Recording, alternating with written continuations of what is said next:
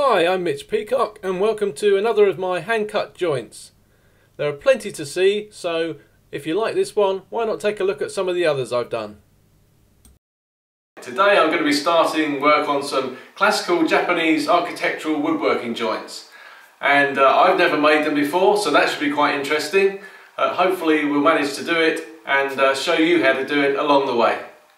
I'm going to start today with a stepped dovetailed splice, which is probably going to be one of the easiest ones we're going to attempt.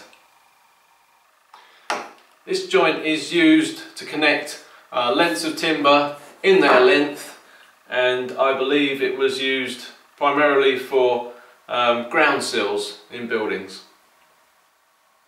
One of the first things we need to do is make sure that the sections we're going to join, at least in the area where the joint's going to be, are squared all round and squared on the ends.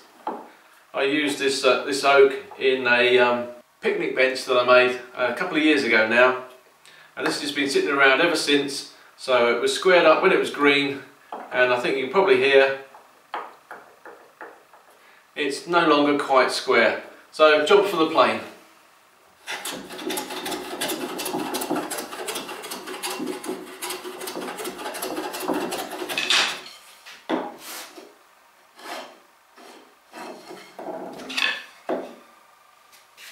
So that's given me one nice flat surface. Now I can square all the way round and then square an end.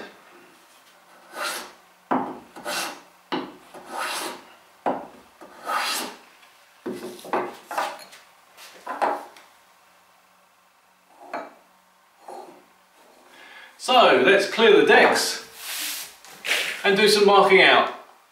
So let me just try and explain what the joint is.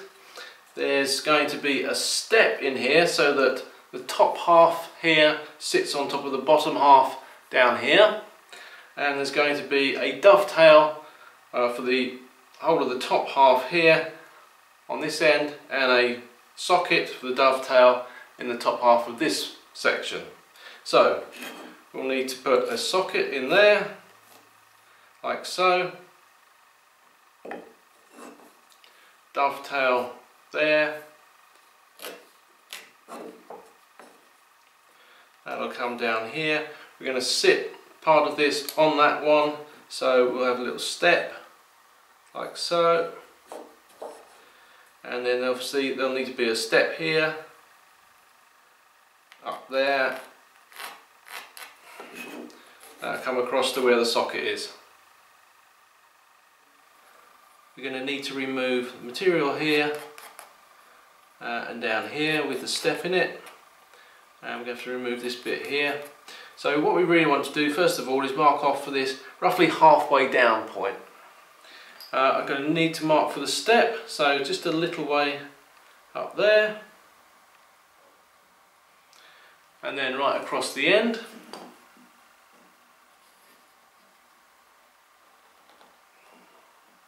I've got to do the same on this one, and we've got a bit more to mark. I'll come back as far as the step's going to go, and round on the other side. Okay, so now it's time to mark out for the dovetail on the male half. I want to first of all divide this up roughly into thirds at what's going to be the waist, and that's looking at about 69mm, so I'm going to be looking about 23. So this is not crucial.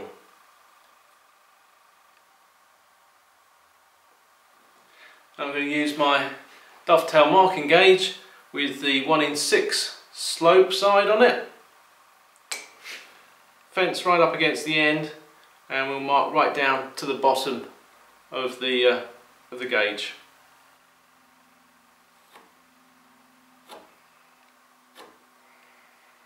And I'll flip that over, 1/6 on the other side, line that up to the mark.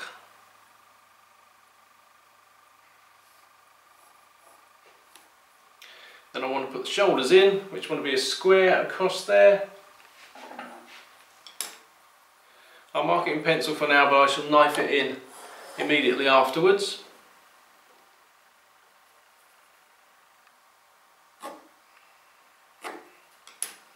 I'll just allow you to see it a little bit clearer, I think. So I'll knife that into the waist of the dovetail.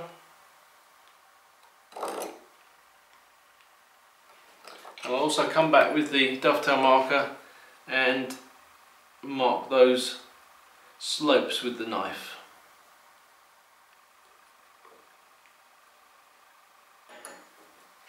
Now I'm going to take the ends of the dovetail and mark that on the end down to my halfway line. So roughly like this. But I'm going to use a tri-square and a knife to do that.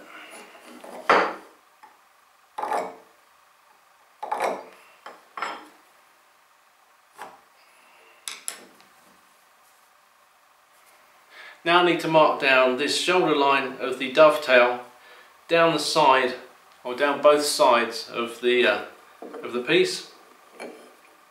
And we'll be cutting to halfway and then stepping back a little bit and cutting the rest out.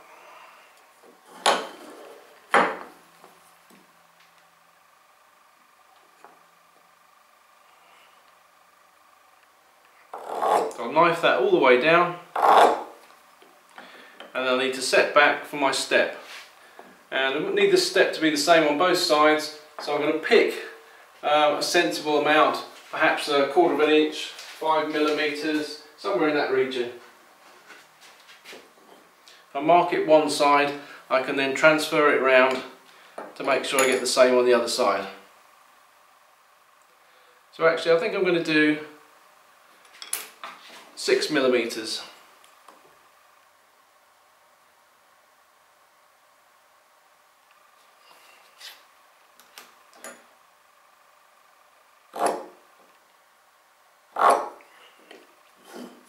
Transfer those across the bottom.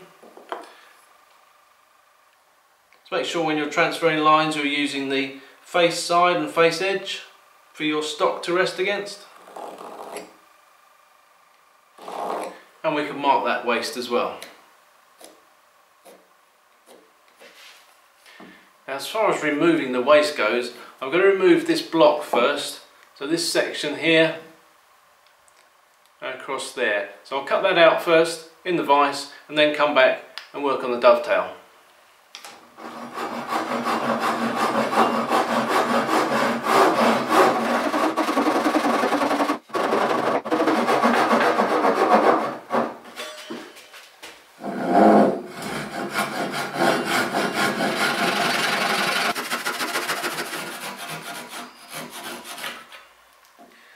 Just a little bit I need to clean up to the line there, which drifted a little bit, so I'll do that with some chisels.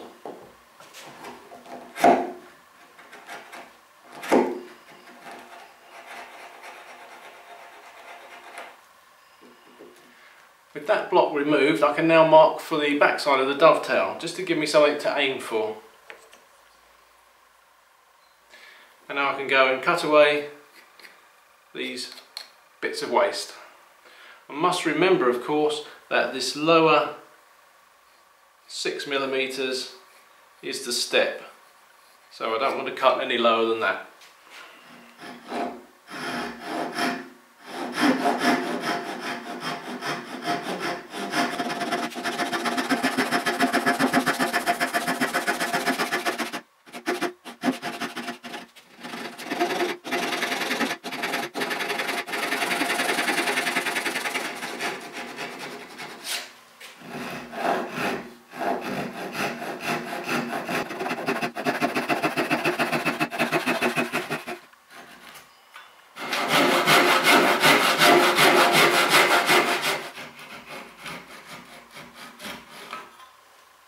So all we need to do now is prepare the dovetail socket here and the little step in here.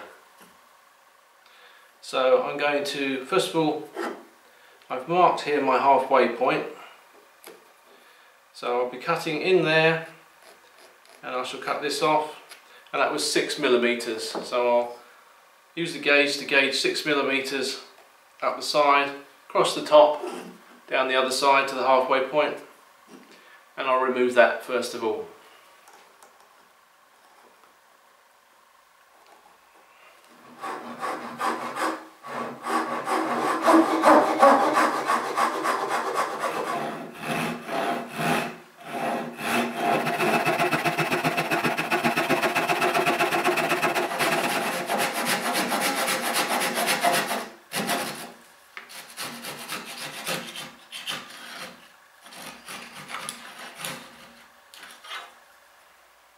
So now with the step cut, it's time to say, at the beginning of the video I mentioned this is the first time I've made this joint and I might make a little mistake. And that was the little mistake. I shouldn't have cut that step out first, because that now means it's difficult to register where the actual dovetail needs to go. So, there's no excuse for you getting that wrong now that I've shown you. What I'm going to have to do is line these up carefully so that the step is parallel, and so that this corner edge here matches that corner edge exactly. A bit like making ordinary dovetails. Get it all lined up, and then with a sharp pencil I can mark the profile of the dovetail onto the female piece. That's going to be removed down to the halfway point, and I'll put some lines in parallel down this front edge to help me with that.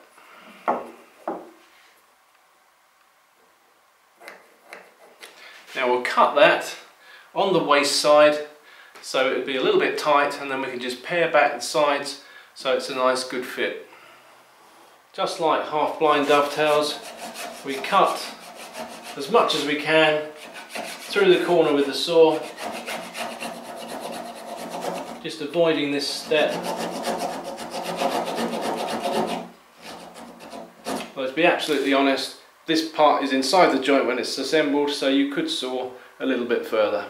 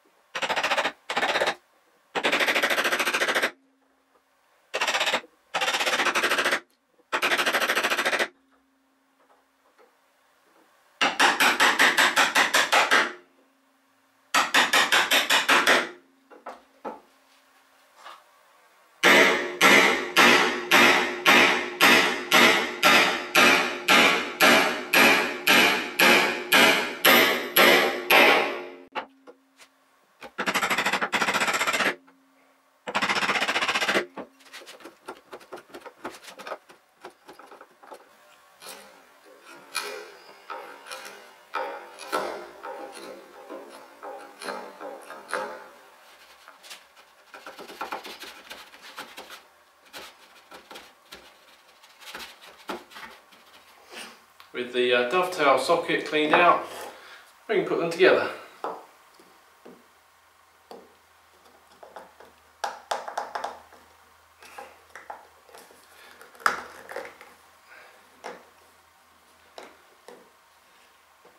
And that's not bad for a first attempt.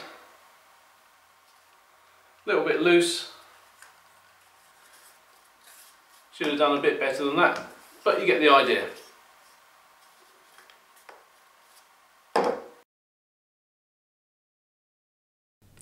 Thanks for watching, and if you'd like to see more videos like this, please consider supporting me on Patreon.